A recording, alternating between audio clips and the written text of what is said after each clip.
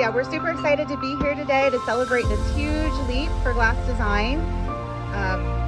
We also want to take a quick step back to talk about where we came from 26 years ago when my parents decided that they wanted some kind of money-making hobby, and they had this brilliant idea of getting into the decorative glass business.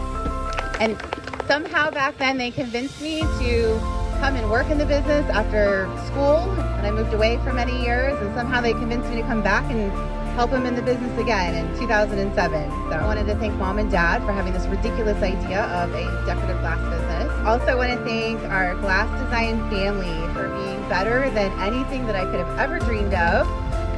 You guys are amazing. Also want to thank our friends and family. And last but not least, I want to thank Sterling Construction Group.